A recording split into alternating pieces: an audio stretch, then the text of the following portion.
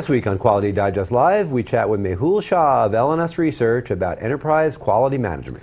Plus, what do Baldrige directors have to say about pressing social issues and the Baldrige criteria? We'll find out when we come back.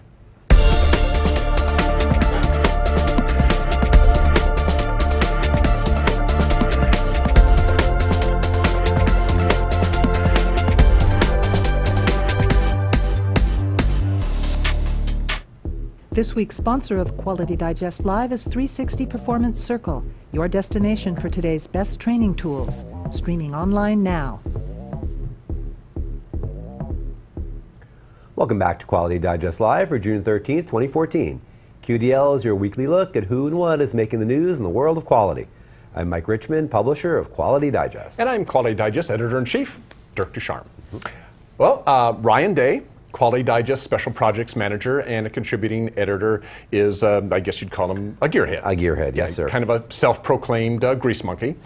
So when he gets, as he often does, invites from Ford to attend some sort of unveiling, he, I don't know, kind of whines and grovels and let me go, let me go, let me go, you know. Yeah. Because he wants to go see those things. He does. So every now and then we let him out of the building. So last week, Ryan heads out to San Francisco's Mission District to get the lowdown on a partnership between Ford Motor Company and Samsung SDI to develop lightweight, highly advanced lithium-ion batteries for Ford's new hybrid and electric vehicles, as well as another partnership with both Lockheed Martin and Samsung to develop a lightweight concept car.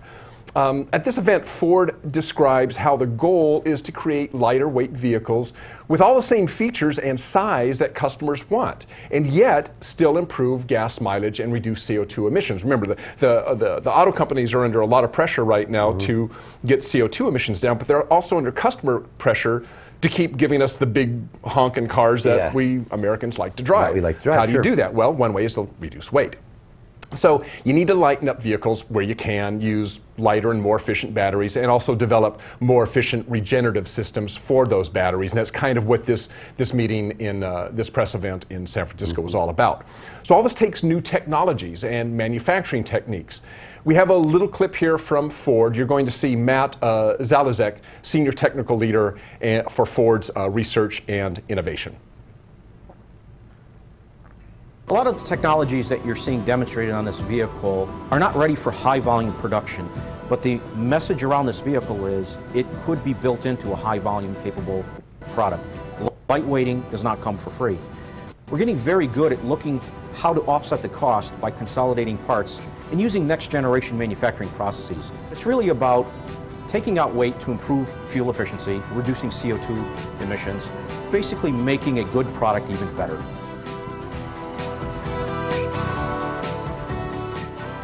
And that was via YouTube there for a clip from Ford. I don't know if you heard it, but toward the end of that little clip, there was a nod toward additive manufacturing. A lot of lightweighting involves making components that can't be manufactured using methods other than additive manufacturing. We've kind of discussed this on the show before, and that's kind of what lightweighting is about, is how do you optimize the design of the vehicle so that you can cut weight where it isn't really necessary and maintain the strength and, of course, weight where it's needed. So that was really what this Ford event was all about. So Ryan comes back all excited about the technology for sure. But what's interesting is that he actually came back excited about something else. At the very end of his article, after talking about all this tech stuff that he got to see, Ryan writes, "There's no doubt the technology is all very cool, but more significant as far as I'm concerned are the partnerships being forged between companies and the relationships being made between human beings."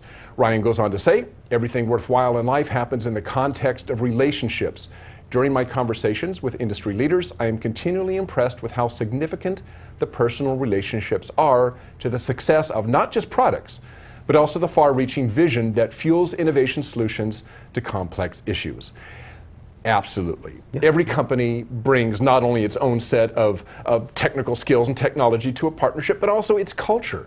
And what we're seeing more and more is that this is no small thing.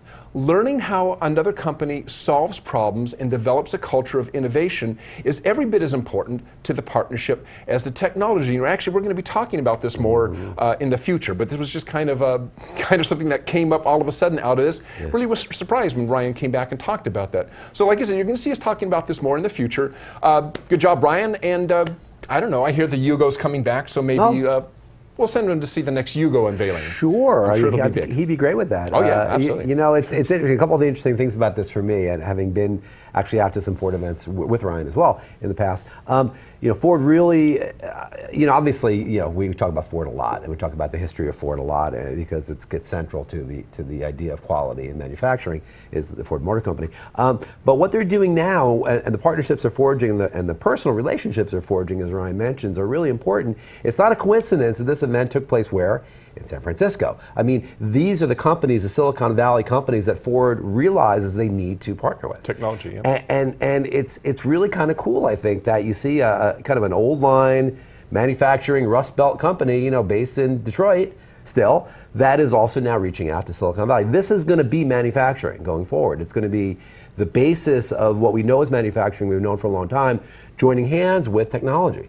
And it's really exciting. It's really cool stuff, and look forward to a lot more from Ryan and Ford coming up in the future on those stories. Okay, also in the news this week, Discovery Education and the Alcoa Foundation are teaming up on a new website to provide free resources to develop critical thinking and STEM skills to students and those that support them. And of course, STEM, as we all know, as we talk about a lot, science, technology, engineering, and math. And these are the skill sets that we need American school kids to have as they begin to enter the workforce, because we want them to have that foundation of knowledge in those skills, so they can move in and take over the jobs that are going to be being vacated by people that are retiring.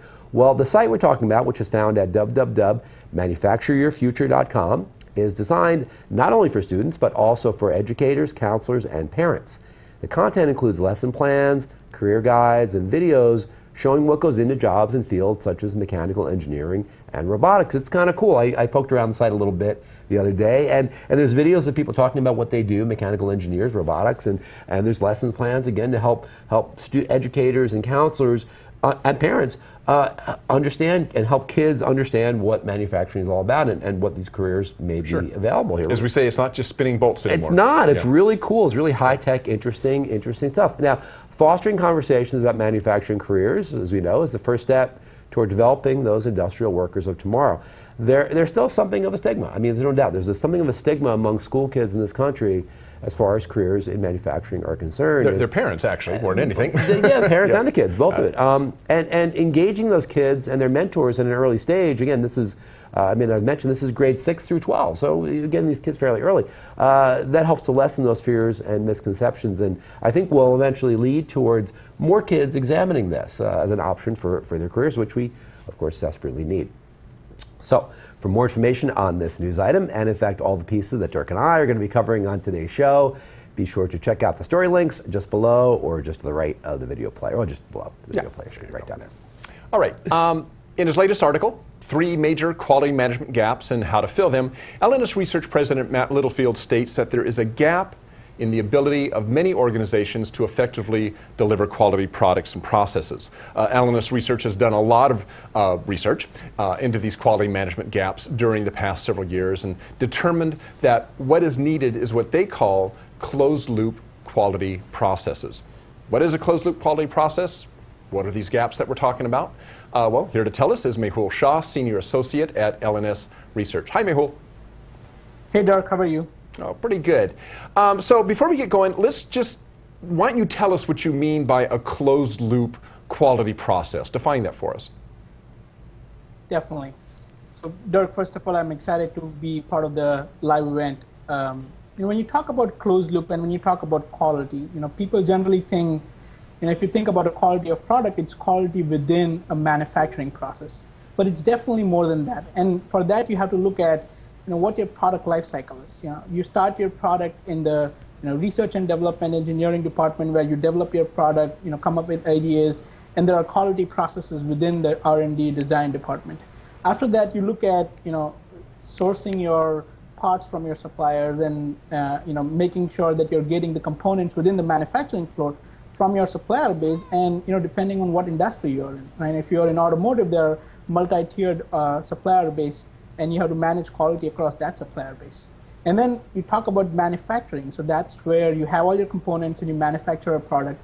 And I think a lot have been written about managing quality within manufacturing.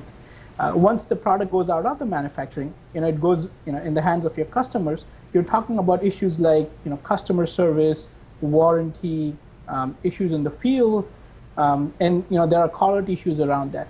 What we mean by closed loop is if you're really looking to be the highest quality product in the marketplace, you can't just manage quality in one area of this value chain.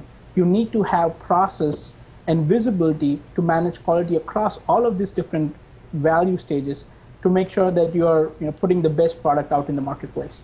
And I think the final part is once your product is out, that's not when your responsibility ends for quality. Because you're going to get complaints, you're going to get feedback from your customers. How are you able to accept and use all of the feedback and comments back to your engineering or manufacturing team to continuously improve your product? So that's what we mean by the entire loop of closed loop quality management processes. Okay, well, let's talk about some of the gaps. I mean, in his article, Matt, he lists 3 gaps in the quality management system. I think there was people and leadership, technology, business processes. But let's talk about the first one just briefly here. He talks about being able to measure the gaps, right? And then you need to do something about it. So in people and leadership, how do you even measure a gap in people and leadership? And how does a closed loop quality management process even address that? So I think that's a very good question, Dirk. When it comes to leadership and qualities like this, it's all tangible. And whenever things are tangible, it's really difficult to measure. I think what we see is if you're looking to manage quality from a closed loop perspective, one is it has to come directly from the leadership. We work with a lot of companies as part of our executive council. We generally see corporate quality team or a VP of global quality or some very senior level position who probably reports up to probably 1 or 2 level down to the CEO. So we see organizations that has a commitment towards quality and that has a very senior executive that has visibility and control over the operations entire value chain and who looks into quality is one of the key areas. I think when it comes to measurement, I think those are the common measurements that we see. If you're able to have collaboration between each of these departments, if you are able to have leadership capabilities for folks who are managing your engineering, manufacturing, service, and have the context of quality around it, I mean the measure you will see is better quality products, less supplier issues, higher overall equipment effectiveness within your manufacturing floor. All of those key criteria that a lot of organizations measure, you will directly see an impact on those issues. Mehul, how about the next one of these gaps that Matt talked about in his piece, the idea of business processes? What are the major gaps that you see there? So I think the whole aspect of business process is important, right? I mean, when we talk about business process in the context of quality, we see a variety of this business process. I talked about suppliers there. I think there are a lot of issues when it comes to suppliers. One is if you have a tiered supplier base, now you're not only liable for the quality that your suppliers provide you, but also your supplier provide you. So how do you make sure that you have a process that's streamlined to manage your quality across your entire supplier base? And just imagine if you're a global organization, not only just in North America, you have plants in Europe and you have plants in Asia, and they all have their suppliers. How do you manage that long of a supplier base in a way that you are able to effectively manage quality across the value chain? Similarly, if you take another process like CAPA, it's a very, very common process, corrective and preventive action. Companies have CAPA at the plant level, companies have CAPA at the enterprise level. All of those, most of the time these processes are disjointed depending on how mature your organization is. How do you make sure there's a standardized process for managing CAPA across your enterprise so that people know what they are doing and people know how to do it, and executives have clear visibility of all of these processes that will eventually lead to better quality products. Okay, and finally, Mehul, let's talk a little bit about technology gaps, because we actually have a we have a webinar coming up here pretty soon, and I believe one of the things it's going to talk about is basically how technology, software in particular, addresses kind of all of these gaps, and so in particularly technology. So why don't you talk about that a little bit, technology and how it addresses these issues? I think that's again a good question, Dirk. One of the things that we saw, we surveyed over more than 900 organizations globally, mostly on their quality organization, and that's something that we're going to talk about as part of the webcast. We saw that 78% of that 900 plus organization, they say that they have disjointed and disconnected quality process. And for those companies, one of the ways, I think there are many ways you can address this, but one of the ways that you can address this is the implementation of right set of tools, technology, software, so that you can enable that visibility across the value chain. One of the things we talked about, we'll talk about in the webcast, as well, you'll see a lot in our research is the term enterprise quality management software. And again, it's not by no means a new term. It's basically a platform which provides you the ability to manage quality in a closed loop fashion and manage quality holistically across the organization. Normally, what we see is when companies are adopting software, they'll have an immediate pain. They want to manage their audit process, they want to automate that, and they'll implement an audit management system. Or they're going to manage a CAPA issue, and they have that pain point, and they'll implement a CAPA process or CAPA software.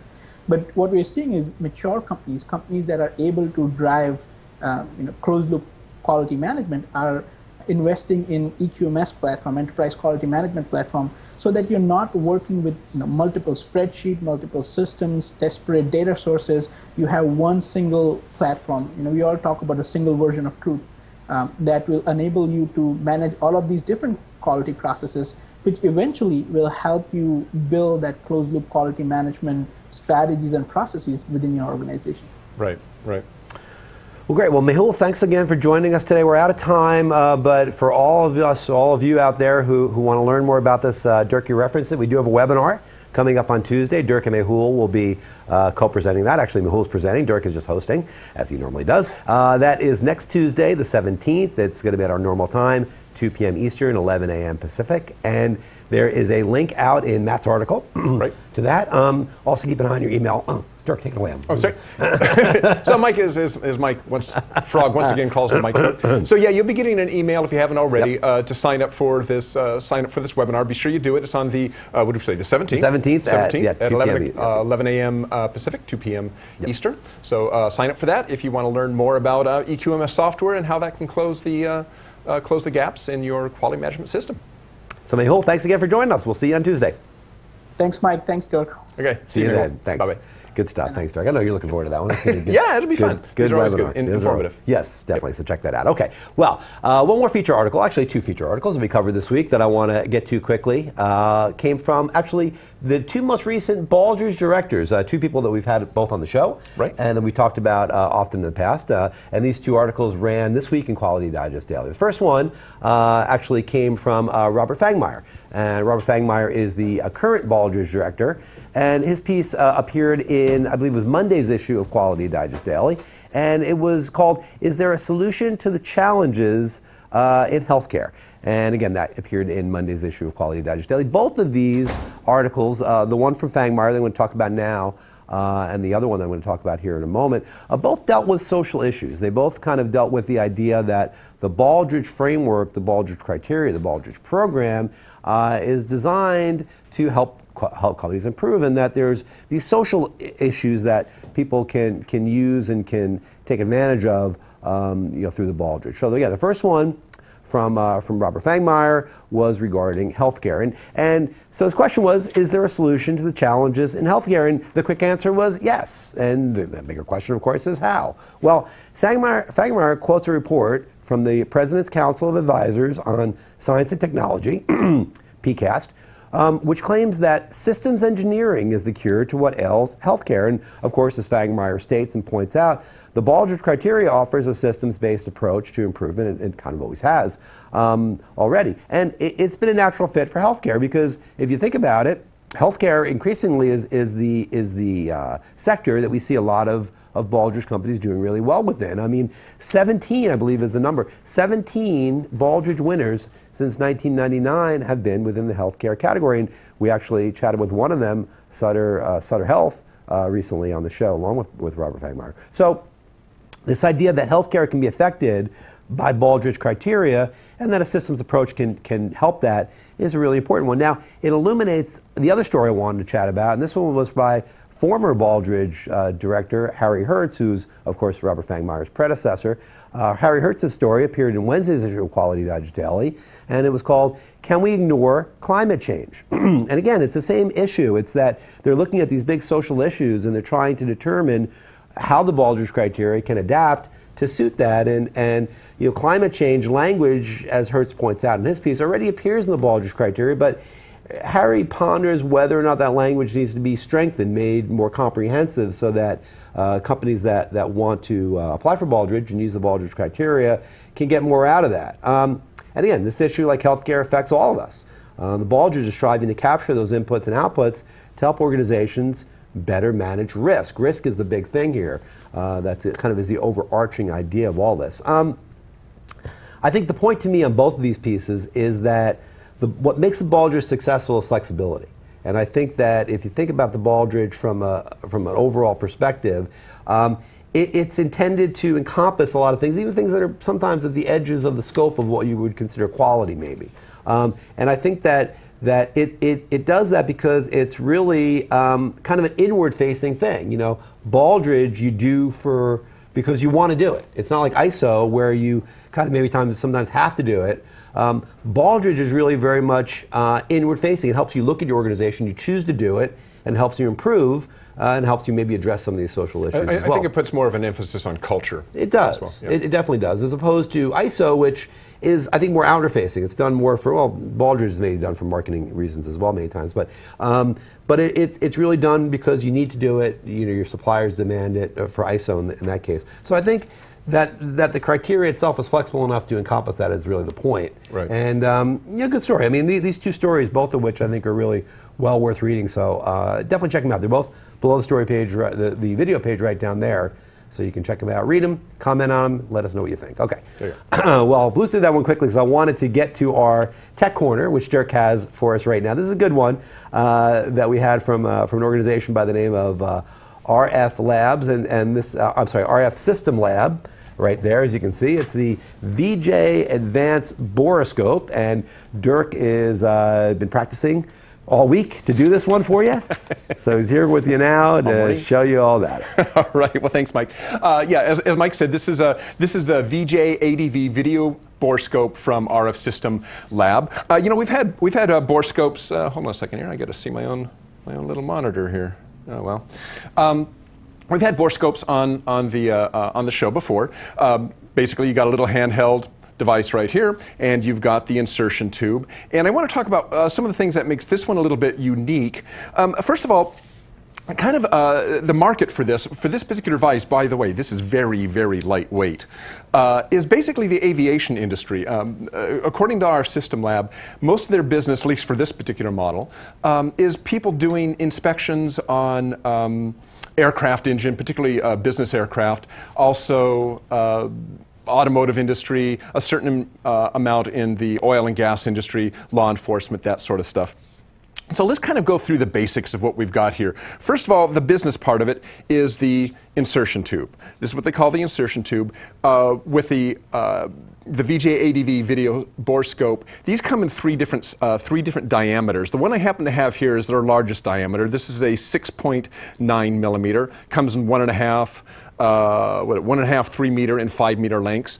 Their most popular size is the 3.9 millimeter model. This is the one that gets used in aviation quite a bit, 1.5 and 3 meters. But the one that's really surprising is the one that is 2.8 millimeters in diameter. Now, 2.8 millimeters is about 1/9 of an inch. It is the smallest, fully articulated insertion tube in the world. And if you think about it, by the way these work, if we can go to the gauge cam right here, and hold on one second, I got to turn on something happened on my monitor right here. Hold on a second, guys. I got to see what I'm doing, so I'm just going to step out of the camera here a little bit so I can. All right, there we go. Sorry about that. Okay, so I mentioned that this is the 2.8 millimeter is the fully articulated. All of these are fully articulated insertion tubes. So what we mean is that when you're controlling one of these, you got this little joystick right here that allows you to move the tip around. Very often, these are controlled using servos. In this case, it is a direct mechanical linkage. So if you think about a 2.8 millimeter diameter insertion tube, all the linkage still has to fit within that 2.8 millimeter along with the optics and everything. So it's pretty amazing that they can do something like that. The insertion tube is 100% waterproof, immersible, oil and fuel resistant. The handheld part of this itself is water resistant but not waterproof, so something to keep in mind. So let's kind of just step through the interface here a little bit. If we look at the interface, we've got two buttons on the back side. One of these controls the brightness of the LED. One of them controls video on and off. We'll get to that a little bit. Very simple touch panel control and a little flip up screen. There's also a hood that can go over this if you're outside and you need to kind of block the light a little bit. And let's go ahead and take a measure or do some inspection. Now, obviously, I don't have anything that requires a 1 meter probe, but I do have a little device here that we can stick a probe into. And let me just steer the tip to where I want to look at, and I believe I'm looking at right there. I can control the brightness of the LED. Let me get that where we need it, a little bit too bright. There, that should do it. And now you can see you're looking at a video image of the inside of this mechanical part, and you can see that getting a very nice image out of that. Now suppose I wanted to record that. I could hit the record button with my thumb, was right over here on the left-hand side, and now we're recording this image. And now I can record this when I'm done recording.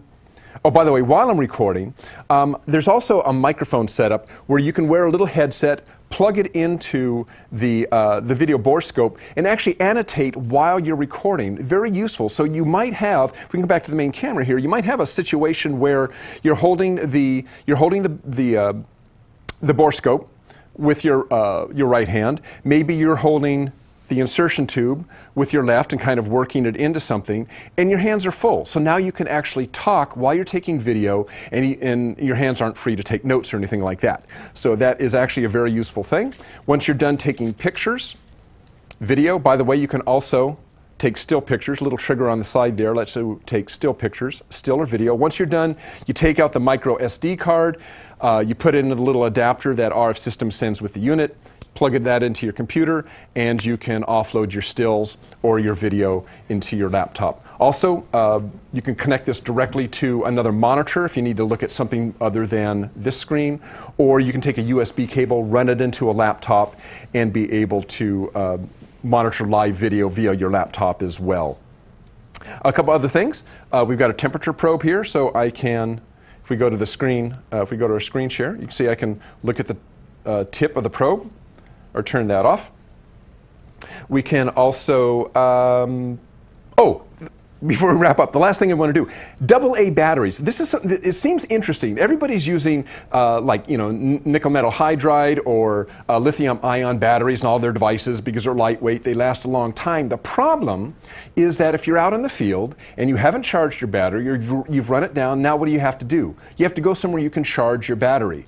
How nice is it to be able to go to your local Quickie Mart and buy a couple of AA batteries, or a service station, buy a couple of AA batteries, put them back in the equipment, and you're good to go. This was actually a conscious design decision by RF System Lab to make it use AA batteries so that their guys out in the field who are using this aren't caught short when their bespoke batteries go dead. They don't have to recharge them. So the cost of this is about $9,300 to $13,500 depending on the type of insertion tube, the diameter and the length of the insertion tube that you use. So $9,300 to $13,500. Again, this is the VJ-ADV Videoscope from RF System Lab. And thanks guys for sending that to us. By the way, like I said, did I mention? Really light. I was really surprised at holding this thing. So thanks guys for sending this to us, and Mike, back to you. Well, there you have it, the VJ-ADV Videoscope from RF System Lab.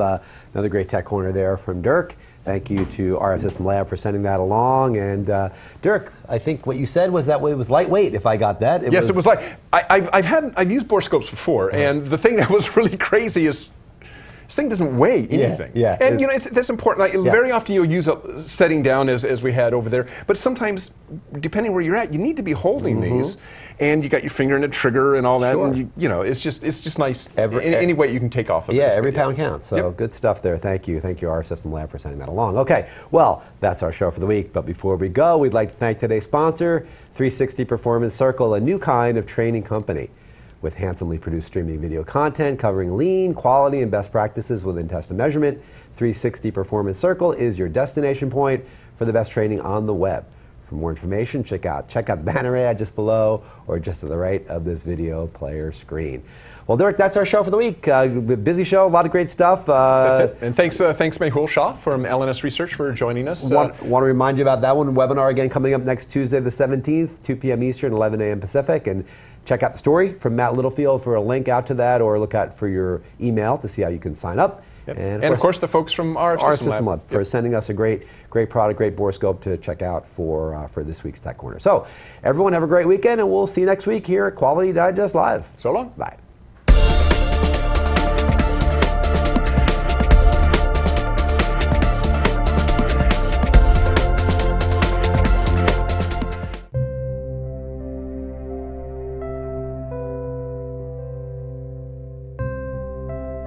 Thank you.